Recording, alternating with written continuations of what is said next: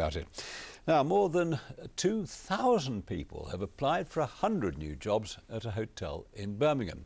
Hotel LaTour has been 5 years in the making.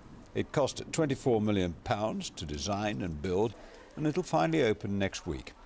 Around 100 local people will be employed at the site, and the company hope the interest will signify a long and successful future. We feel it's very positive, yeah, very good time to be opening. I mean, we've had some great opportunities where we've been able to become more in the inner cities to develop the hotels in areas where there is development needed and other companies aren't investing. So for us, we really think we're giving something to the city, and it will be a great asset.